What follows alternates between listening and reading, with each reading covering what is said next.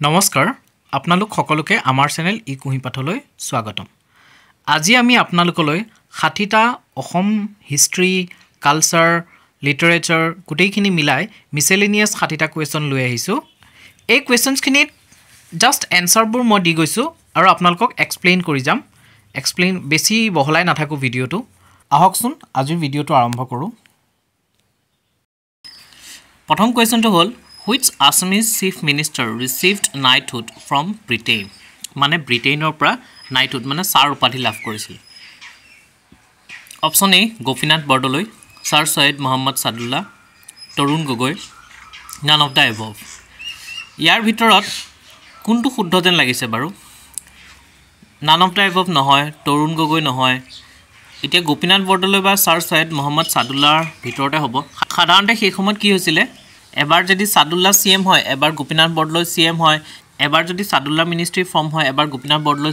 Ministry form হয় Sadullah ministry ধৰিলক resign দিলে বা কিবা কাৰণত তেওঁলোকে মেজৰিটি ফৰ্ম নকৰিলে এটো কাৰণে আকৌ গোপীনাথ বৰদলৈক ইনভাইট কৰা যায় আকৌ গোপীনাথ বৰদলৈ ধৰিলক মিনিষ্ট্ৰিয়ে ৰিজাইন দিলে তেতিয়া আকৌ সাদুল্লাহক ইনভাইট কৰা যায় তেনেকুৱাকৈ অল্টাৰনেটলি তেওঁলোক সিএম হৈ আছিল এতিয়া যেতিয়া 1919 ত মন্টেগু চেম্পছৰ ৰিফৰ্মৰ পিছত ডায়াৰকি আহিছিলে provincial council হৈছিলে তেতিয়াৰ পৰাই সাদুল্লাহ মিনিষ্টাৰ আছিল তেতিয়া সাদুল্লাহ এডুকেশ্যন মিনিষ্টাৰ আছিল তাৰ পিছতো আপোনাৰ সাদুল্লাহ মিনিষ্ট্ৰিত আছিল আৰু আপোনাৰ সিএমও হৈছিল এটো কাৰণে 1928 ত ব্ৰিটিছ চৰকাৰে তেওঁক নাইট উপাধি দিছিল in 1939 all congress ministries in british provinces resigned sir said muhammad sadullah was again invited to form a ministry sadullah remained a premier chief minister of assam up to 1946 কেতিয়া just one আছিল যেতিয়া তেওঁ governor rule চলিছিল 24 ডিসেম্বৰ 1941 অবা 24 আগষ্ট 1942 লৈকে আৰু তেওঁ কেতিয়া CM আছিল 1st এপ্ৰিল 1937 ৰ পৰা 10 ছেপ্টেম্বৰ 1938 17 নৱেম্বৰ 1939 ৰ পৰা 41 আৰু ইফালে 42 ৰ পৰা 46 লৈ তেওঁ কোলিশন মিনিষ্ট্ৰি লিডাৰ আছিল মানে তেওঁ সিএম আছিল আৰু 1946 ত তেওঁ কি দিছিল night commander of the order of the Indian empire এটা টাইটেল টু দিছিলে আৰু 1928 ত তেওঁ কি দিছিলে নাইটহুড টু দিছিলে আন্ডাৰ হুজ governor জেনেৰেলশিপ was the treaty of Yandabo signed মানে ট্ৰিটি অফ ইয়ান্ডাবু কেতিয়া সাইন হৈছিল treaty of Yandabo 1826 to sign হৈছিল সেই সময়ত ভাৰতৰ গভৰ্ণৰ জেনেৰেল কোন আছিল ট্ৰিটি অফ ইয়ান্ডাবু কাৰ মাজত সাইন হৈছিল ট্ৰিটি অফ ইয়ান্ডাবু ব্ৰিটিছ আৰু বাৰ্মিজৰ মাজত সাইন হৈছিল তাত অসমৰ মানে আহোম ৰুলাৰৰ সাইডৰ পৰা কোনো ভাগ লোৱা নাছিল এৰি সেই সময়ত ভাৰতৰ গভৰ্ণৰ জেনেৰেল কোন আছিল lieutenant Bruce lieutenant Herbert স্কোনছ lieutenant brown then lord আৰ্মহাৰ্ষ্ট তো উত্তৰটো কি হ'ব ডি লৰ্ড আৰ্মহাৰ্ষ্টৰ দিনতেই ফাৰ্ষ্ট এংলো বাৰ্মিজ ৱাৰ হৈছিল 1824 ত আৰু তেওঁ 1823 পৰা 1828 লৈকে গভৰ্ণৰ জেনেৰেল আছিল আৰু 1826 ত সেই সময়তে মাজতে মানে 1826 ত কি আছিল ইয়ান্ডাবু ট্ৰিটি হৈছিল আৰু তেওঁ দিনতে কি আছিল সংস্কৃত college was founded in Calcutta during his reign he was the first governor general to visit Simla during the summer of 1827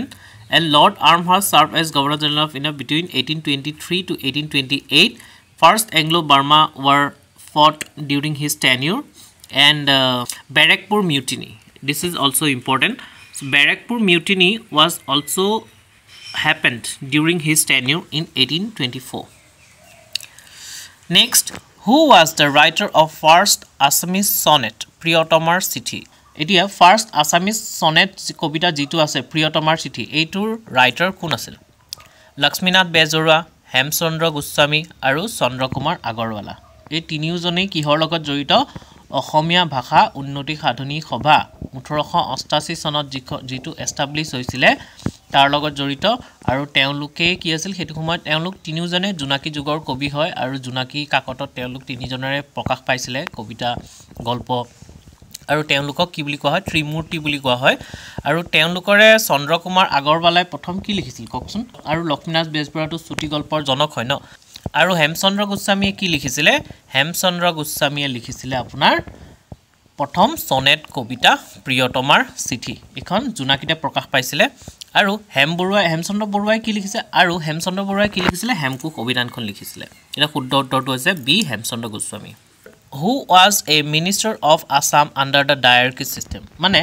1919 ত যেটা মন্টেগু চেমস্ফোর্ড ৰিফৰ্মৰ পিছত ডায়াৰ্কি সিস্টেম ইন্ট্ৰোডিউস হৈছিল আৰু হেতু সময়ত কি হ'ল আমাৰ প্ৰভিন্সিয়েল কাউন্সিল গঠন হৈছিল ন প্ৰভিন্সিয়েল কাউন্সিল হৈছিল এই প্ৰভিন্সিয়েল কাউন্সিলত মিনিষ্টাৰ কোন আছে ইয়াৰ ভিতৰত অপচন কিটা চাওকচোন ফখৰুদ্দিন আলী আহমেদ প্ৰমোদ চন্দ্ৰ দত্ত আৰু Gopinath Bordoloi and none of the above ইয়াত যদি কেনেবাকৈ ছাৰ সাদুল্লাৰ নাম থাকিলেতেন নহয় তেতিয়া হলে কিন্তু কনফিউজ হৈ গলতেন কাৰণ সেই তেওঁলোক দুইজনেই ইয়াত যিটো শুদ্ধ উত্তৰ আৰু সাইদ সাদুল্লা তেওঁলোক দুইজনেই মিনিষ্টাৰ আছিল কিন্তু ইয়াত যেহেতু সাদুল্লাৰ নাম নাই এটো কাৰণে এই তিনটা অপচনৰ ভিতৰত নান অফ দা এবভটো কেনসেল হৈ গৈছে বাকি তিনটা অপচনৰ ভিতৰত কোনটো শুদ্ধ উত্তৰ হ'ব জানেনে প্ৰমোদ চন্দ্ৰ দত্ত কাৰণ কিয় হেতু সময়ত প্ৰমোদ চন্দ্ৰ দত্ত তেওঁ লোকেল গভৰ্নমেন্টৰ মিনিষ্টাৰ আছিল আৰু আপোনাৰ সাদুল্লা এডুকেশন মিনিষ্টাৰ আছিল চাওকচোন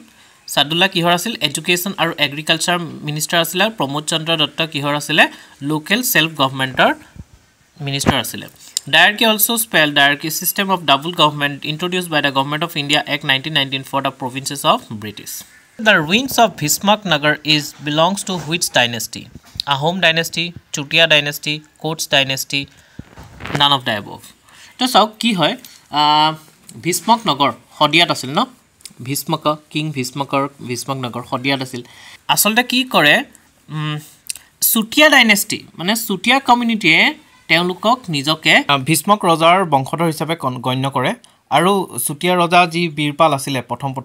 তেওঁ নিজকে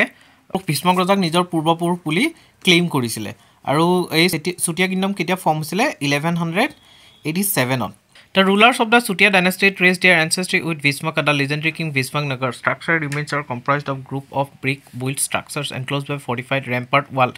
said to be the capital of Chutia dynasty.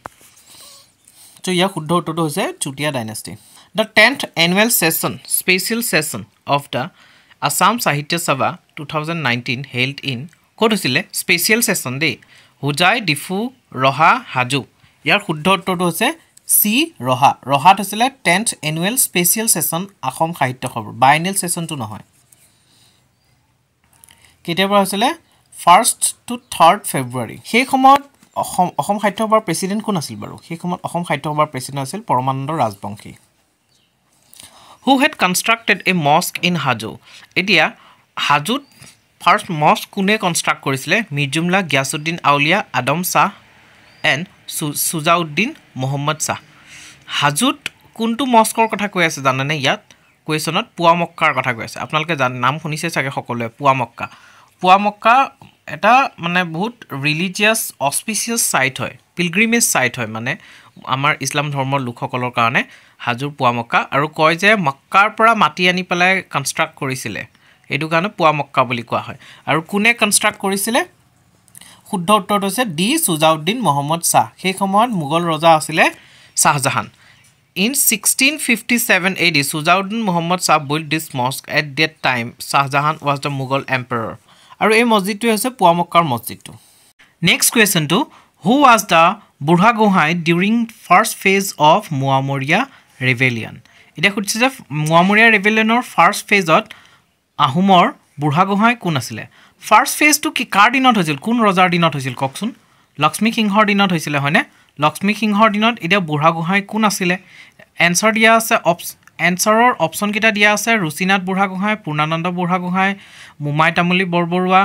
Then Ghanshyam বুঢ়া গোহাঁই ইয়াৰে শুদ্ধ উত্তৰটো কোনটো জানেনে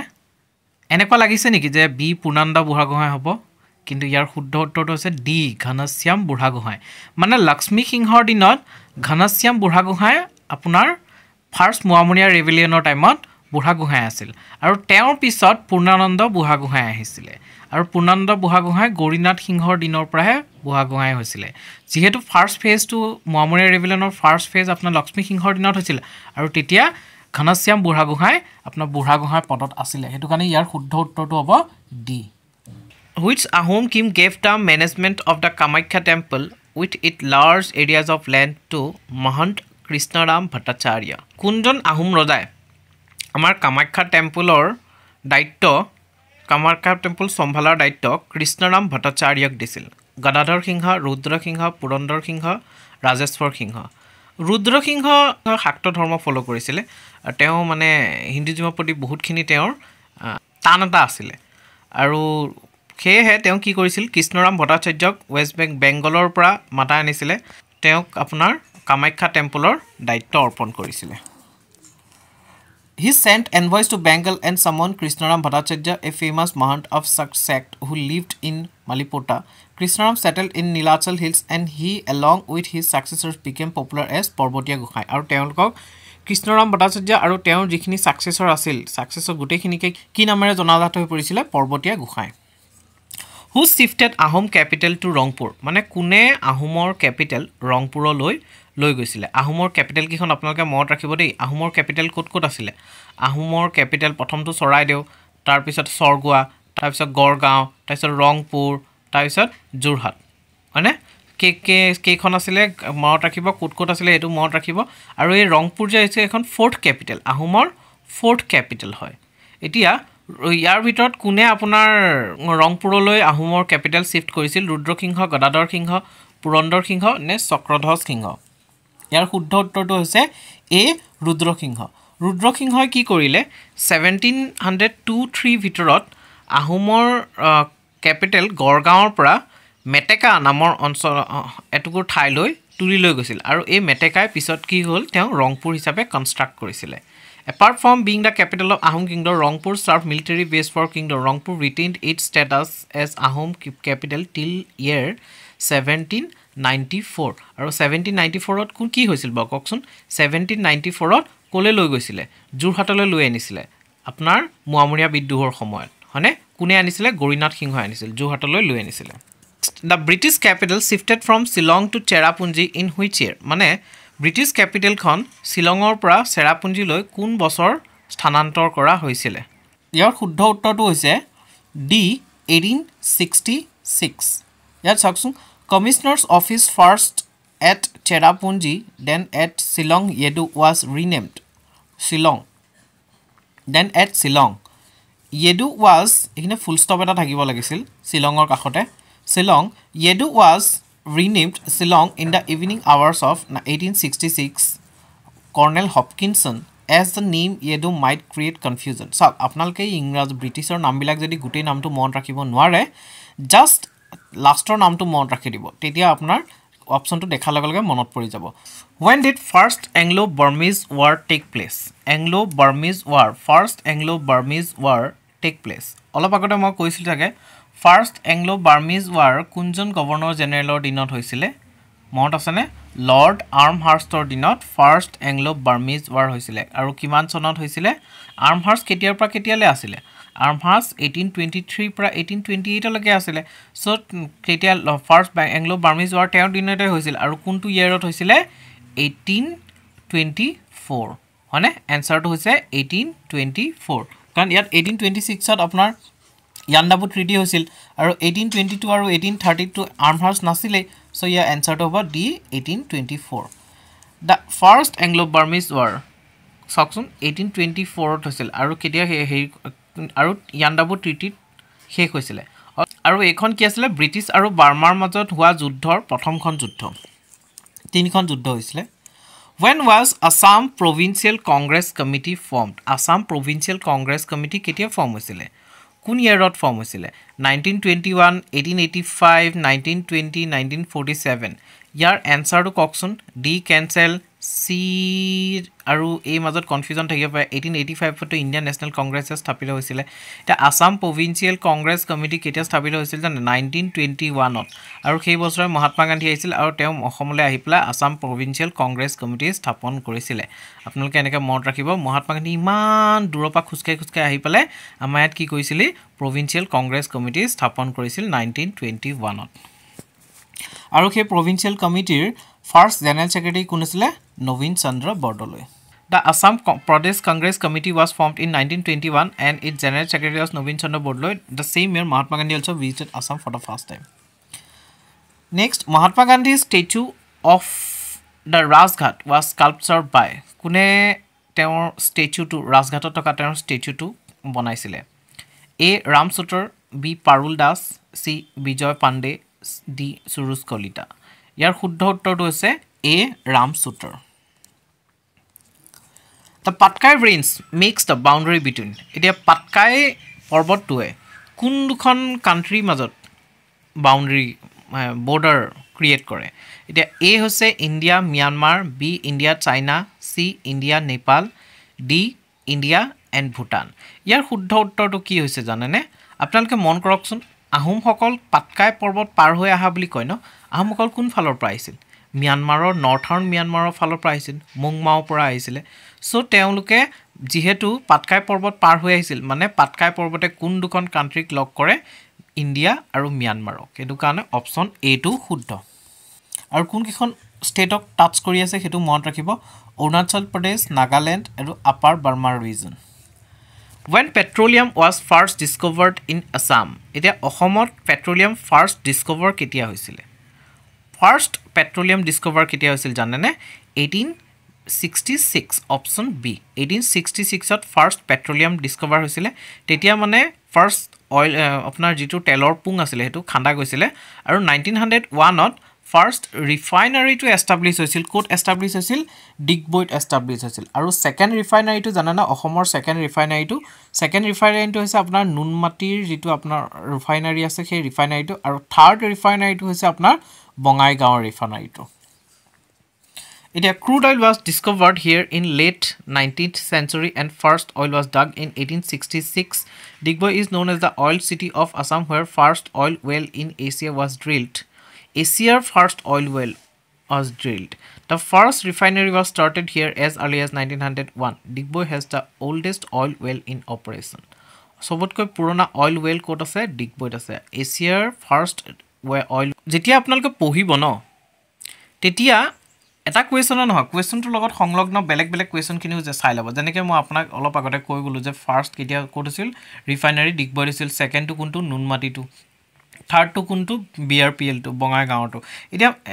কোৱেশ্চনটো হেতু সুধা নাছিলে কিন্তু আমি হেতু ডিসকাস কৰিলো ন সেই বস্তু কিটা আমি গম পাই গলো in which year Gopinath Bordoloi was arrested for taking part in the freedom movement এতিয়া A 1921 B 1922 1926 1920 এটা সাকচুন গোপীনাথ বৰদলৈয়ে কেতিয়া তেওঁক এৰেষ্ট কৰিছিল সেই সময়ত তেওঁলোক ষ্টুডেন্ট আছিল দেই তেওঁলোক ষ্টুডেন্ট আছিল আৰু তেওঁ নন কোঅপাৰেশন মুভমেন্টত বহুত এক্টিভলি পাৰ্টিসিপেট কৰিছিল নন কোঅপাৰেশন সেই সময়ত তেওঁ কংগ্ৰেছৰ ভলান্টিয়াৰ হিচাপে জয়েন কৰিছিল আৰু নন কোঅপাৰেশন মুভমেন্টত বহুত এক্টিভলি পাৰ্টিসিপেট কৰিছিল নন কোঅপাৰেশন মুভমেন্টৰ ফৰাই মানে অসমখন ইণ্ডিয়াৰ এটা ইন্টিগ্ৰেল পাৰ্ট হোৱাৰ নিচিনা হৈ গৈছিল আৰু এই নন কোঅপাৰেশন মুভমেন্টৰ টাইমতে আপোনাৰ Gopinath Bordoloi first time arrest হৈছিল আৰু 1 ইয়াৰ জেলত আছিল আৰু কেতিয়া হৈছিল এটো 1922 ত আপোনাৰ কি হৈছিল গোপীনাথ বৰদলৈ এৰেষ্ট হৈছিল অপচন বি এই সাকচোন Gopinath Bordoloi personal life started when he joined INC as a volunteer in that year he actively participated in the fight for independence he was arrested in 92 due to active participation in the non cooperation movement and put in jail for a year তেওঁলোকে কিন্তু বহুত কষ্ট কৰিলে দেই লাইফটো মানে sacrifice কৰি দিয়া নিচিনা হ'ল আৰু হেতু কাৰণে তেওঁলোকৰ আজিও আমি তেওঁলোকক শ্ৰদ্ধাৰে কৰো ন তেওঁলোকক যে আমি ইমানখিনি সন্মান দিও ইমানখিনি তেওঁলোকক কাৰণে শ্ৰদ্ধা কৰো যে আমি তেওঁলোক ডিজাৰ্ভ কৰে এটো কাৰণ তেওঁলোকে নিজৰ লাইফটোক ত্যাগ কৰি দিলে আমাৰ ফ্ৰীডমৰ কাৰণে The Treaty of Yandabu signed between East India Company and which one of the following এই কথাটো মই অলপ আগতে আপোনালোকক কৈ আহিছিল আৰ্ম হাৰ্ষ্টৰ কোৱেশ্চনটোত যে ট্ৰিটি অফ ইয়ান্দাবু কাৰ মাজত সাইন কৰা গৈছিল এফালেটো আপোনাৰ ব্ৰিটিছ আছিল ইষ্ট ইণ্ডিয়া কোম্পানী আৰু হিটুফালে কোন আছিল হিটুফালে কিং অফ বাৰ্মা আছিল অপচন সি ইয়াত আপোনাৰ কোচ নাই আহোমটো নাছিলেই আৰু ভুটানো নাই ইয়াত কোন আছিল কিং অফ বাৰ্মা বাৰ্মাৰ লগত মানৰ আক্ৰমণ কেতিয়া শেষ হৈছিল ট্ৰিটি অফ বাৰ্মাৰ পিছতে কি হৈছিল মানৰ আক্ৰমণ শেষ হৈছিল আৰু ইংৰাজ অসমলৈ আহিছিল আৰু তেতিয়াৰ পৰা আহোম শাসন শেষ ইংৰাজৰ শাসন ষ্টাৰ্ট হৈ গৈছিল ডেটটো মনত ৰাখিব 24 ফেব্ৰুৱাৰীত হৈছিল Which one of the following places is the confluence of three highly revered pilgrimages for the Hindu, Muslim and Buddhist? Option A Dhubri, B Sibsagar, C Surya Pahar, D Hajo. এটা কৈছে যে হিন্দু মুসলিম আৰু বুদ্ধিষ্ট তিনিওটা ধৰ্মৰে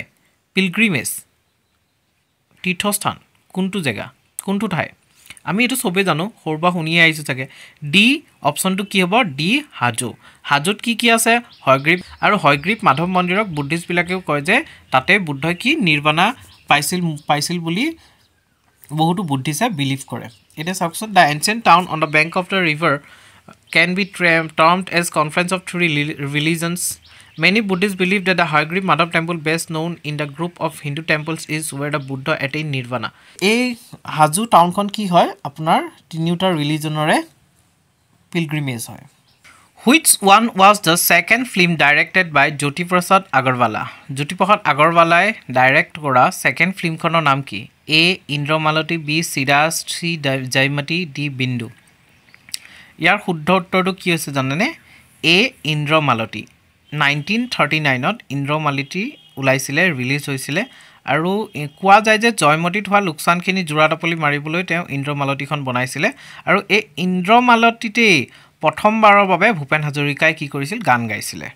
কেতিয়া বনাইছিলে 1939ত So, it was the second Assamese film after Jaimati directed by Jyoti Prasad Agarwala released in 1939. This first film where Bhupen Hazarika worked as a playback singer. Next, which district was separated from Assam and given to Pakistan in 1947? It is how 1947 jetia India Pakistan divide hol. Hedu samoyot kintu Muslim League bahut try korisile je amar Assam khonok Pakistanor logot include kori lobole. Bahut try korisile. Gopinath Bordoloi aru kejonman apnar সেই সময়ৰ অসমৰ freedom ফাইটাৰৰ প্ৰচেষ্টাত অসমখন পাকিস্তানৰ হাতলৈ যোৱাৰ পৰা বাচি থাকিলে নহলে আজি আমি পাকিস্তানী হলো হয় সো কিন্তু অসমৰ এখন ডিস্ট্ৰিক্ট কি হ'ল পাকিস্তানৰ আন্ডাৰত গুছি গল ইষ্ট পাকিস্তান মানে আজি বাংলাদেশৰ আন্ডাৰত গুছি গল হেতু সময়ত মানে কি হয় হেতু সময়ত তাত সেই ডিস্ট্ৰিক্টখনত ৰেফাৰেন্ডাম হৈছিল আৰু ৰেফাৰেন্ডামত আনএক্সপেক্টেডলি আপোনাৰ বাংলাদেশৰ পাকিস্তানৰ লগত যে সাপোৰ্টটো কৰিলে তেতিয়া কি হৈছে সেই ডিস্ট্ৰিক্টখন 1947ত পাকিস্তানৰ ফালে গুছি গৈছিল ইয়াৰ ভিতৰত কোনটো হয় অপচন এ আছে ঢাকা ডি সিলেট বেংগল খুলনা এতিয়া ইয়াৰ ঢাকা আৰু বেংগলটো নহয় কাৰণ ঢাকা এতিয়া ক্যাপিটেলে আছিল আপোনাৰ ইষ্ট পাকিস্তানৰ ক্যাপিটেল হয় ঢাকা আৰু ইষ্ট পাকিস্তানৰ ক্যাপিটেল হয় ঢাকাখন কেনেকৈ অসমৰ ডিস্ট্ৰিক্ট হ'ব সো ঢাকা নহয় বেংগল নহয় খুলনা নহয় তো এনসাৰটো কি হয় সিলেট সিলেটটো কি আছে সিলেটত ৰেফাৰেন্ডাম হৈ পেলাই সিলেটখন ইষ্ট পাকিস্তানৰ লগত লগ লাগি গৈছিল Which state was separated from Assam in 1963 তো এই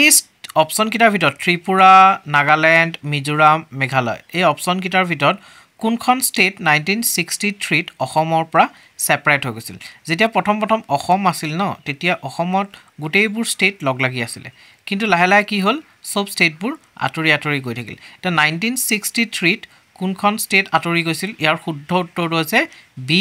নাগাল্যান্ড 1963 ত গুছি গৈছে 1987 ত অৰুণাচল আৰু মিজোৰাম গুছি গৈছে আৰু 1972 ত ত্ৰিপুৰা মণিপুৰ আৰু মেঘালয় গুছি গৈছে In 1957 the Naga Hills district was separated from Assam and became a central government administrative area in December 1963 Nagaland was established as the smallest Indian state with population 350,000 In which year the first printing press was established in Assam First printing press ketia established hoisil আৰু চাওক আমাৰ যদি American Baptist missionary সকল আমাৰ ইয়ালে নাহিলেতেন নহয় যদি জেনকিনছে তেওঁলোকক আমন্ত্ৰণ কৰি নানিলেহেতেন নহয়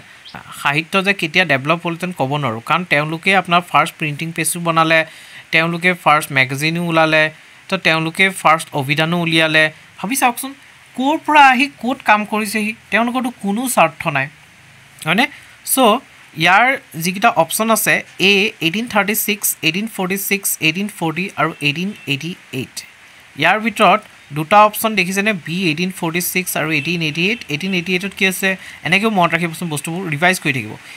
next question two in which year Panchayati Raj was formally ইন্ট্ৰোডিউসড in Assam মানে পঞ্চায়তী ৰাজ ফৰ্মেলি ইন্ট্ৰোডিউস কেতিয়া আছিল অসমত তে ইয়াৰ অপচন কি দিয়া আছে 1947 1950 1967 আৰু 1964 এটা চাওক সাধাৰণতে কি হৈছিল আসাম পঞ্চায়ত এক্ট খন 1959 ত এখন এনেক্ট কৰা হৈছিল আৰু তাৰ পিছত 1964 ত অপচন ডি 1964 ত first Panchayati Raj formally introduce হৈছিল অসমত কিন্তু তাৰ পিছত 1972 ত আকৌ এখন চেঞ্জ হৈ গৈছিল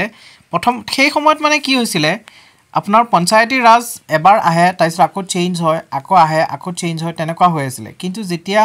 73rd আৰু 74th কনষ্টিটিউচনেল এমেন্ডমেন্ট আছিল 1992 তাৰ পিছৰ পৰা পঞ্চায়তী ৰাজটো 3 টায়াৰ সিস্টেমত ফিক্স হৈ গৈছিল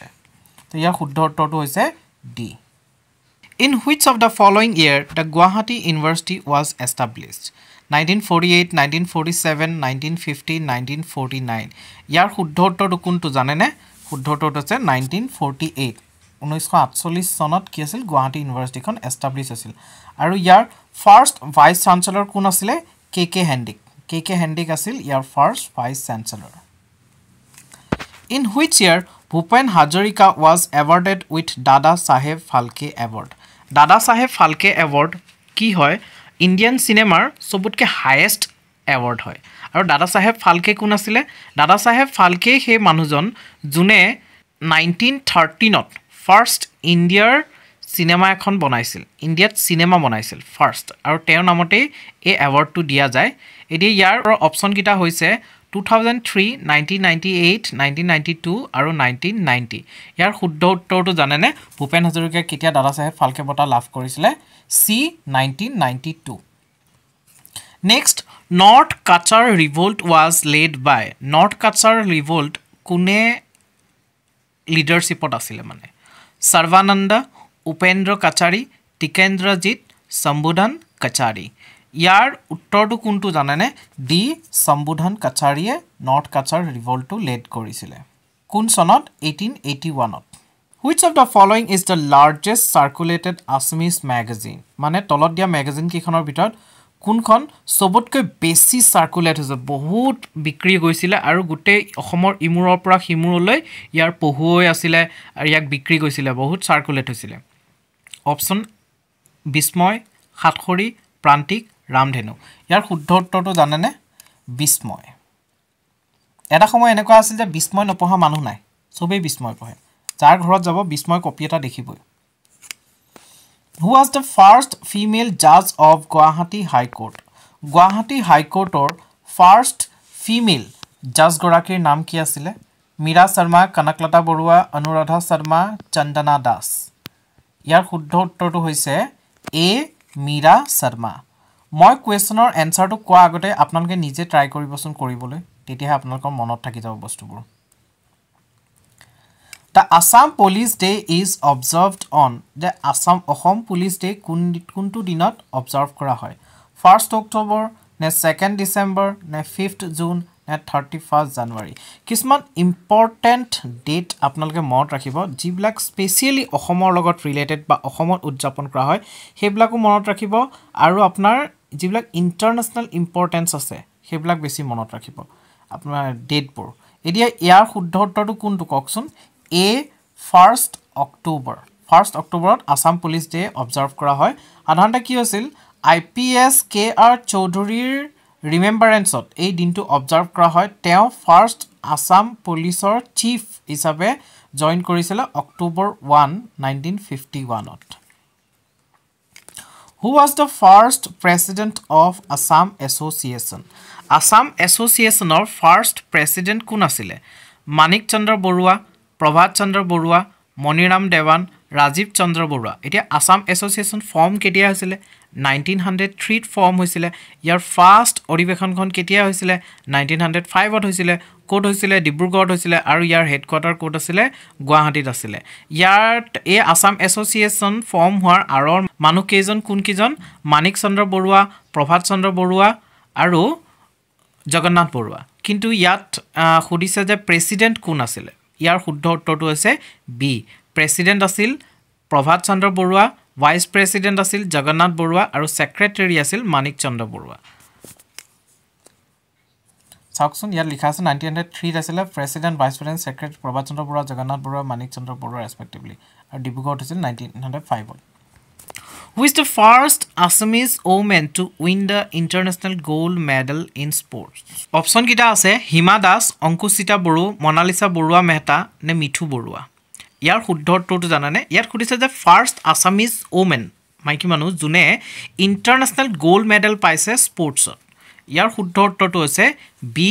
অংকুশিতা বড়ো অংকুশিতা বড়োই first gold medal international gold medal পাইছিল অসমীয়া উমেন এতিয়া চাওক অংকুচিতা Bodo one gold medal in first north east Olympic games in 2018 Imphal she won silver medal at the second Indian Open International Boxing Tournament held in Guwahati. Next, the Assamese poet Harihar Bipro was patronized by King Harihar Bipro kunjon rojai patronize korisile. Patronize kora mane teolukok support kora teolukok apnar teolukor jibilak sahityor sorsa he sahityor sorsat jate teolukok support kora jay bibhinno dhornere eti yar uttor tu kuntu hobo koksun ei option kitar bitor Dulabh Narayan Naranarayan Dharmanarayan na Indra Narayan yar shuddho uttor tu hoise A Dulabh Narayane patronize koisil eminent Vaishnav poets like Hem Saraswati, Ratna Saraswati and Harihar Bipro were patronized by King Dulabh Narayan. ইয়াৰ পৰা আপুনি তিনটা question পাই গ'ল যে হেম সৰস্বতী কোনে পেট্ৰনাইজ কৰিছিল দুৰ্লভ নাৰায়ণে ৰত্ন সৰস্বতী কোনে পেট্ৰনাইজ কৰিছিল দুৰ্লভ নাৰায়ণে আৰু হৰিহৰ বিপ্ৰক কোনে পেট্ৰনাইজ কৰিছিল সেম দুৰ্লভ নাৰায়ণ সো তিনটা আনসাৰ পাই যোৱা গ'ল which year first time national games was held in Assam 2013 2007 2015 2005 কেতিয়া হৈছিলে কোন সনত হৈছিলে ফাৰ্স্ট ন্যাশনাল গেমছ হৈছিলে অসমত 2013 নে 7 নে 15 নে 5 ইয়াৰ শুদ্ধ উত্তৰটো হৈছে বি 2007 ত কি হৈছিল অসমত ফাৰ্স্ট টাইম ন্যাশনাল গেমছ হৈছিলে What is the meaning of word I in the festival name Ali I Ligang Ali I Ligang missing community festival হয় আমি যোৱাকালিৰ ভিডিওটোত চাইছো মিছিং কমিউনিটি আৰু এটা ফেষ্টিভেল আছিল কি আছিল পৰাগটো কি বুলি কয় নৰাচিগা বিহু বুলি কয় হয়নে এতিয়া এই আলিয়াই লিগাংটো মিছিং কমিউনিটিৰ ফাৰ্স্ট ফেষ্টিভেল হয় এই ফেষ্টিভেলটোত মানে এই নামটোত যেটো আই আছে আই ওয়াৰ্ডটোৱে কি বুজাইছে সিড ফ্ৰুট ট্ৰি ওয়াটাৰ কোনটো বুজাইছে এই আই ওয়াৰ্ডটোৰ মিনিং হৈছে B option B fruit the name Ali I Ligang is a combination of three words Ali means root I means fruit and Ligang means so mane hisa hone next question who was the author of the book Sokorifeti Buronji mane Sokorifeti Buronji kitab khonor lekhok kun asile option kita hoise SK Bhuya Srinath Borborua Numoli Borgohai ne Mumai Tamoli Borborua etia e Sokorifeti Buronji khon ki hoisil e Sokorifeti Buronjit Kirti Chanda Borborua asil teok mane জলাম বটা বুলি এই চকৰিফেটি বুৰঞ্জীখনত উল্লেখ কৰিছিল আৰু উল্লেখ কৰাৰ কাৰণে কীৰ্তিচন্দ্ৰই মানে বহুত অপমানিত হৈ পেলাই কি কৰিলে কীৰ্তিচন্দ্ৰই আপোনাৰ সেই সময়ৰ যিমানবোৰ বুৰঞ্জী আছিল গোটেই বুৰঞ্জীবোৰ আনি পেলাই পৰীক্ষা কৰি চোৱাবলৈ আদেশ দিলে সেইমতে গোটেই বুৰঞ্জীবোৰ আনি পেলাই গোটেই বুৰঞ্জীবোৰ তন্নকৈ পৰীক্ষা কৰিলে কি পৰীক্ষা কৰিছিল যাতে চাইছিল যাতে ৰজা বা ৰজাৰ বিষয়া বা ৰজাৰ ঘনিষ্ঠ কোনোবা সম্পৰ্কীয় বা ৰজাৰ ৰাজ পৰিয়ালৰ বিষয়ে কোনোবাই কিবা ভুল ব্যাখ্যা কৈছে নেকি ভুল কথা উল্লেখ কৰিছে নেকি আৰু যিবোৰ বুৰঞ্জীত তেনেকুৱা পাইছিলে সেই বুৰঞ্জীবোৰ জ্বলাই দিছিল আৰু যিবোৰ বুৰঞ্জীত একো পোৱা নাছিলে হেবলা ঘুৰাই দিছিল যেহেতু চকৰিফেটি বুৰঞ্জীখন তেওঁ নিজৰ কাৰণে এগেইনষ্টত মানে লিখিছিলে তেওঁকে বেয়া বুলি কৈছিল জলম বটা বুলি কৈছিলে সেইটো কাৰণে তেওঁ চকৰিফেটি বুৰঞ্জীখন ধ্বংস কৰি পেলালে আৰু এতিয়া আমি উত্তৰ দিব লাগে যে এই চকৰিফেটি বুৰঞ্জীখনৰ লিখক কোন আছিল ইয়াৰ শুদ্ধ উত্তৰটো কোনটো জানানে সি নুমলি বৰগোহাঁই দেওধানী এ পিকুলিয়াৰ ড্যান্স অফ অৰিজিনেটেড এটো ড্যান্স ফৰ্ম হ'ব লাগিছিলে সৰি typing mistake hall Deodhani A peculiar dance form originated in which state মানে দেওধানী নৃত্যৰ নাম শুনিছে দেওধানী নৃত্য আমাৰ বহুত ফেমাস হয় আমাৰ বিশেষকৈ মনসা পূজাৰ টাইমত বা আপোনাৰ দুৰ্গা পূজাৰ সময়তো কামাখ্যা মন্দিৰত দেওধানী নৃত্য কৰা যায় আৰু লোৱাৰ আসামৰ ফালে বেছি প্ৰভাৱ আছিল দেওধানী নৃত্যৰ এই দেওধানী নৃত্য কোনখন ষ্টেটৰ পৰা অৰিজিনেট হৈছে অসম বেংগল মণিপুৰ ৰংপুৰ ইয়াৰ শুদ্ধ উত্তৰটো হৈছে এ আসাম APSC কিছুমান ইজি কোৱেশ্যন আহে কিছুমান টাফ কোৱেশ্যন আহে টাফ কিছুমান কেতিয়াবা মানে APSC সাংঘাতিক হাই ষ্টেণ্ডাৰ্ডৰ কোৱেশ্যন কিছুমান দি দিয়ে What was the name of the astrologer of Lachit Borphukan? এতিয়া Lachit Borphukanor astrologerজনৰ নাম কি আছিল? কোনজন আছিল astrologer Lachit Borphukanor? অপচন কিটা আছে গৌৰী নাৰায়ণ গোহাঁই, কালিকা বৰুৱা, অচ্যুতানন্দ দলৈ আৰু সত্যনাৰায়ণ। ইয়াৰ শুদ্ধ উত্তৰটো জানেনে? মই ভাবো এই কোৱেশ্যনটো আনসাৰ বহুতেই নাজানিব কাৰণ এইটো কোৱেশ্যন মানে বহুত ক্ৰিটিকেল হয় বহুত ভিতৰুৱা কোৱেশ্যন হয় হয়নে সো ইয়াৰ শুদ্ধ উত্তৰটো কি হৈছে জানে সি Achyutananda Doloi Which district was famous for ivory carving in Assam? Ivory carving. Ivory মানে হাতী দাঁতৰ শিল্প। হাতী দাঁতৰ শিল্পৰ বাবে কোনখন ডিস্ট্ৰিক্ট ফেমাস হয়? Option A Dhubri, Sivasagar, Barpeta, Dibrugarh. কওকচোন উত্তৰটো কোনটো? পাৰিবই লাগে এইটো কোৱেশ্চন সবে। ইয়াৰ শুদ্ধ উত্তৰটো সি Barpeta. Which district was previously known as Bengmara and Changmai Pathar? কোনখন ডিস্ট্ৰিক্টক আগতে বেংমাৰা বা চাংমাই পথাৰ বুলি কোৱা হৈছিল এতিয়া অপচন কিটা হৈছে শিৱসাগৰ যোৰহাট তিনচুকীয়া নে গোলাঘাট কোনখনক কৈছিল বেংমাৰা কওকচোন বেংমাৰা কৈছিলে সি তিনিচুকীয়াক নেক্সট কোৱেশ্চনটো হৈছে দা আহোম মৈদামস আৰ শেপ লাইক মানে ইয়াত খুদিছে যে আহোমৰ যে মৈদাম বিলাক আমি দিছিলো মানে মৈদাম বিলাক যি স্বৰ্গদেউসকলৰ বা আমাৰ যিবিলাক আহোমৰ বিষয়ববীয়া আছিল তেওঁলোকৰ মৈদাম বিলাক আকাৰটো কেনেকুৱা ধৰণৰ পিৰামিড টম্ব গাৰ্ডেন নে আৰ্চেছ আপোনালোকে মৈদাম দেখিছে চাগে আপোনালোকে মৈদাম দেখিছে চাগে মৈদামবোৰ আকাৰত কেনেকুৱা হয়নো ধেনুফিৰিয়া নহয় জানো পিৰামিড হ'বলৈ হলেতো হেতু জুঙা হ'ব লাগিব ন পিৰামিড হেতু কাৰণ নহয় এটো ধেনুফিৰিয়া ন সো ইয়া আকাৰটো কি হয় বি টম্বৰ নিচিনা হয় next question which of the following sites has Hindu Buddhist and Jain relics এতিয়া খুদিছে যে তলত দিয়া ঠাইকেইখনৰ ভিতৰত কোনখন ঠাইত হিন্দু ধৰ্ম বুদ্ধিষ্ট ধৰ্ম আৰু জৈন ধৰ্মৰ ৰেলিক্স পোৱা গৈছিল এতিয়া অপচন কিটা হৈছে মালেগৰ সূৰ্য পাহাৰ কামাখ্যা টেম্পল নে কোনাৰ্ক ইয়াৰ শুদ্ধ উত্তৰটো হৈছে বি সূৰ্য পাহাৰ গোৱালপাৰা টাউনৰ পৰা কিছু নিলগত থকা সূৰ্য পাহাৰত কি হয় হিন্দু বুদ্ধিষ্ট আৰু জৈনৰ ৰেলিক্স পোৱা গৈছিল next what is the name of the first Assamese women magazine কোনখন হয় বাৰু ইয়াৰ ভিতৰত বাহি অৰুণোদয় ঘৰ জেউতি সখী ইয়াৰ শুদ্ধ উত্তৰটো কোনটো জানেনে সি ঘৰ জেউতি হৈছে ফাৰ্ষ্ট আসামিজ ওমেন ম্যাগাজিন 1927 ৰ পৰা 1931 লৈকে এই ম্যাগাজিনখন চলিছিলে আৰু এই ম্যাগাজিনখনৰ এডিটৰ দুগৰাকী হৈছে কনকলতা চালিহা এণ্ড কমলালয়া কাকতি তেওঁলোক হৈছে এই ম্যাগাজিনখনৰ editor The first and the only Sanskrit college in Assam situated at which district? তলত দিয়া চাৰিখন ডিস্ট্ৰিক্টৰ ভিতৰত কোনখন ডিস্ট্ৰিক্টত অসমৰ প্ৰথম আৰু একমাত্ৰ সংস্কৃত কলেজখন আছে?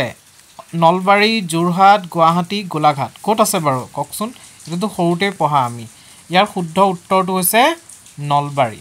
এখন এষ্টাব্লিছ হৈছিল 1938 চনত। Who was the president of Assam Sahitya Sabha held at Shillong in 1953?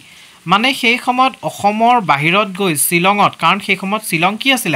অসমৰ ক্যাপিটেল আছিল হয়নে সো শিলঙত গৈ পেলাই আপোনাৰ অসম সাহিত্য সভাৰ অনুষ্ঠিত হৈছিল আৰু সেই অনুষ্ঠিত হোৱা সাহিত্য সভাৰ সভাপতি কোন আছিল বাৰু 1953 ত লক্ষ্মীনাথ বেজবৰুৱা পদ্মনাথ গোহাঁই বৰুৱা সূৰ্য কুমাৰ ভূঞা নে ডক্টৰ ভূপেন হাজৰিকা ইয়াৰ ভিতৰত শুদ্ধ উত্তৰটো হৈছে সূৰ্য কুমাৰ ভূঞা এসকে ভূঞা আছিল 1953 শিলং অধিৱেশনৰ সভাপতি Which of the following association was formed by Manik Chandra Borua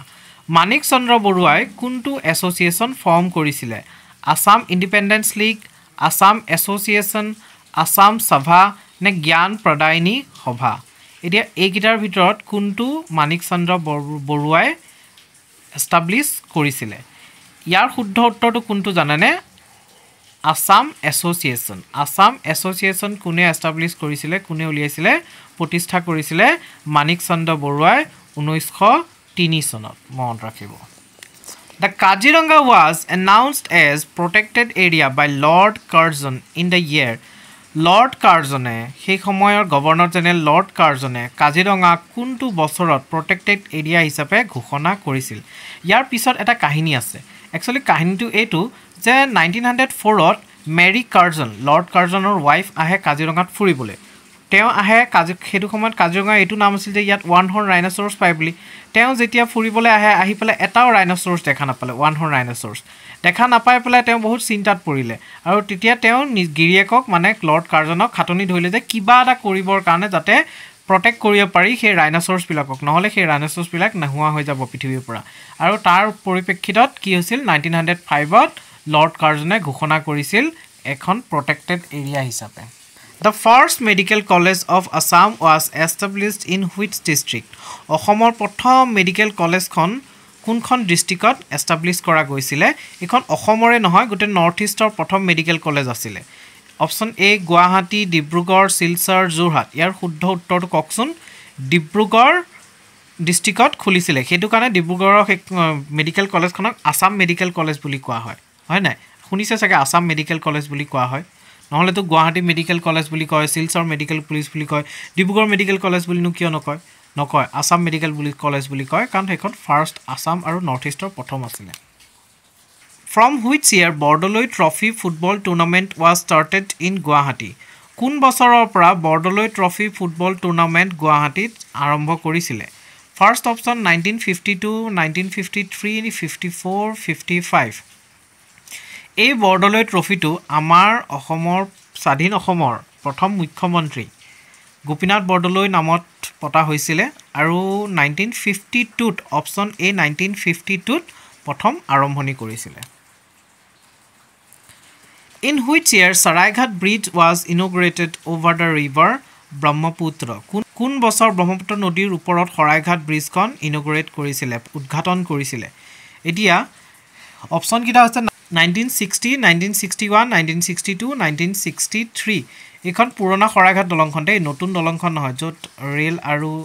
গাড়ী দুইটাই চলিব পাৰে এখন পুৰণা দলংখন ইয়াৰ শুদ্ধ উত্তৰটো আছে 1962 যি বছৰ চীনে আক্ৰমণ কৰিছিল ভাৰত আক্ৰমণ কৰিছিল হয়নে এনেকৈ মনত ৰাখিব যে চীনে ভাৰত আক্ৰমণ কৰি পেলাই এখন স্থাপিত কৰিছিল নে জাস্ট মনত ৰাখিবৰ কাৰণে আৰু The first mobile theater of Assam Nataraj was started by which of the following personality এটা ইয়াত কৈছে যে অসমৰ প্ৰথম মোবাইল থিয়েটাৰ কোনখন আছিল নটৰাজ আছিল এই নটৰাজখন কোনে প্ৰতিষ্ঠা কৰিছিল তলত দিয়া চাৰিজন মানুহৰ ভিতৰত কোনে নটৰাজখন প্ৰথম প্ৰতিষ্ঠা কৰিছিল এটা ইয়াত চাওক ইয়াৰ শুদ্ধ উত্তৰটো হৈছে অচ্যুত লহকৰ জাহ্নু বৰুৱা তপন দাস নে জ্যোতিপ্ৰসাদ আগৰৱালা ইয়াৰ শুদ্ধ উত্তৰটো হৈছে এ অচ্যুত লহকৰ তেওঁ কি কৰিছিল অচ্যুত লহকৰে 1963 পাঠশালাত এই নটৰাজ থিয়েটাৰখন আৰম্ভণি কৰিছিল Which king of Assam participated in the Kannauj religious festival মানে অসমৰ কোনজন ৰজাই Kannauj religious festivalত participate কৰিছিল বালা বৰ্মন পুষ্য বৰ্মন মহেন্দ্ৰ বৰ্মন নে ভাস্কৰ বৰ্মন আমি জানো যে Kannaujৰ ৰজা হৰ্ষবৰ্ধনৰ লগত বহুত ভাল মিত্ৰ কোন আছিল ভাস্কৰ বৰ্মন সো ইয়াৰ শুদ্ধ উত্তৰটো হৈছে ডি ভাস্কৰ বৰ্মনে Kannaujৰ religious festivalত participate কৰিছিল Next From whose reign Sanskrit language was used in Ahom coins মানে কোনজন ৰজাৰ দিনৰ পৰা আহোমৰ কইনত সংস্কৃত ল্যাঙ্গুৱেজটো ব্যৱহাৰ কৰিছিল এতিয়া অপচন আছে শিৱসিংহ প্ৰতাপ সিংহ ৰুদ্ৰ সিংহ নে সুহুংমং ইয়াৰ শুদ্ধ উত্তৰটো হৈছে সি ৰুদ্ৰ সিংহৰ দিনৰ পৰা কি কৰিছিল আহোমৰ কইনছত সংস্কৃত ল্যাঙ্গুৱেজ ইউজ কৰিছিল Which of the following is considered as the daughter of Bhagadatta? এটা অপচনৰ ভিতৰত কোন হৈছে ভগদত্তৰ জীয়েক এতিয়া অপচন এ দিছে Bhanumati Indumati মনুমতি none of the above ভগদত্তৰ জীয়েকৰ বিয়াতে দীঘলীপুখুৰীটো খন্দুৱাইছিল বুলি কোৱা হয় এতিয়া ইয়াৰ শুদ্ধ উত্তৰটো হৈছে এ ভানুমতি ভানুমতি হৈছে ভগদত্তৰ জীয়েক Next the first Assamese sonnet book Malats was written by এতিয়া অসমীয়া ভাষাৰ প্ৰথম সনেট বুক মালাটস was written কোনে লিখিছিলে হিতেশ্বৰ বৰবৰা হেমচন্দ্ৰ গোস্বামী নৱকান্ত বৰুৱা নুলনিবালা দেৱী হেমচন্দ্ৰ গোস্বামীয়ে সনেট কবিতাটো লিখিছিল প্ৰিয়তমাৰ চিঠি কিন্তু ইয়াত কিতাপৰ নাম কৈছে মালাটস নামৰ কিতাপখনৰ নাম কৈছে এখন কোনে লিখিছিল সনেট বুকখন ইয়াৰ শুদ্ধ উত্তৰটো হৈছে এ হিতেশ্বৰ বৰবৰাই কি লিখিছিলে মালাটস নামৰ বুকখন লিখিছিলে The first Assamese magazine to have introduced cartoon was কোনখন অসমীয়া ম্যাগাজিনে প্ৰথমবাৰ কাৰ্টুন ব্যৱহাৰ কৰিছিল মানে কাৰ্টুন ইন্ট্ৰোডিউস কৰিছিল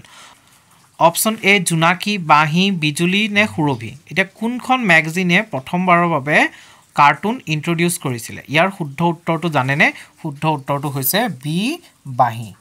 Who translated the autobiography of Mahatma Gandhi into Assamese? এতিয়া তলত দিয়া চাৰিটা অপচনৰ ভিতৰত কোনে মহাত্মা গান্ধীৰ অটোবায়োগ্ৰাফিখন অসমীয়া ভাষালৈ অনুবাদ কৰিছিলে এ তৰুণৰাম ফুকন বি অমিয় কুমাৰ দাস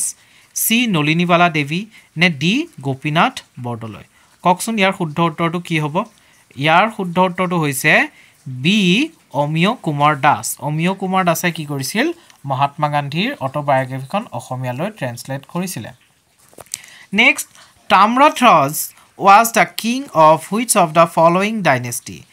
কোন ডাইনেষ্টিৰ আছিল তাম্ৰধ্বজ কোন ডাইনেষ্টিৰ ৰজা আছিল পালা ডাইনেষ্টি চুটিয়া ডাইনেষ্টি আহোম নে কাছাৰী ইয়াৰ শুদ্ধ উত্তৰটো হৈছে ডি কাছাৰী ডাইনেষ্টিৰ ৰজা আছিল Tamradhwaj next Hinduism was established in Pragjyotishpur by the king কোনজন ৰজাই প্ৰাগজ্যোতিষপুৰত হিন্দু ধৰ্মটো এষ্টাব্লিছ কৰিছিল এ নৰকাসুৰা B Shrikrishna C Bhagadatta D বানাসুৰা ইয়াৰ শুদ্ধ উত্তৰটো হৈছে এ নৰকাসুৰ নৰকাসুৰক ভৌম ডাইনেষ্টি খোলা বুলি কয় না ভৌম বুলিও কোৱা হয় তেওঁ ভৌম ডাইনেষ্টি আৰম্ভ কৰিছিল বুলি কোৱা হয় অসুৰ ডাইনেষ্টি বা ভৌম ডাইনেষ্টি এটা নৰকাসুৰে কি কৰিছিল প্ৰাগজ্যোতিষপুৰৰ ফাৰ্ষ্ট হিন্দুইজম এষ্টাব্লিছ কৰিছিল আজিৰ লাষ্ট কুৱেশ্যনটো হৈছে for how many days captain Wales ষ্টেইড in Assam 15 months 16 months 17 months নে 19 months কেপ্টেইন ৱেলছ অসমলৈ কেতিয়া আহিছিল কেপ্টেইন ৱেলছ আহিছিল যেতিয়া মোৱামৰীয়া বিদ্ৰোহৰ ফলত থাকিব নোৱাৰি গৌৰীনাথ সিংহই স্বৰ্গদেউ গৌৰীনাথ সিংহই ব্ৰিটিছৰ সহায় বিচাৰিছিল পলাই গৈ পেলাই তেতিয়া ব্ৰিটিছে কেপ্টেইন ৱেলছক পঠিয়াইছিল আৰু কেপ্টেইন ৱেলছ 1792 ত আহিছিল আৰু 94 ত ইয়াৰ পৰা গুচি গৈছিল আৰু কেপ্টেইন ৱেলছ 1792 ত অসমলৈ আহি মোৱামৰীয়া বিদ্ৰোহ দমন কৰিছিলে তেওঁ অসমত কিমান দিন আছিলে অসমত 17 মাহ সময় আছিলে এইটোৱে আজি লাষ্ট কুৱেশ্যন আৰু কেইটামান ভিডিও আহিব মোৰ হিষ্ট্ৰী আৰু জিওগ্ৰাফি ওপৰত ভিডিও দিবলৈ আছে তো অসম হিষ্ট্ৰীৰ আৰু ভিডিও আহেনে নাই সেইটো পিছতহে গম পাম আজিলৈ ইমানেই ধন্যবাদ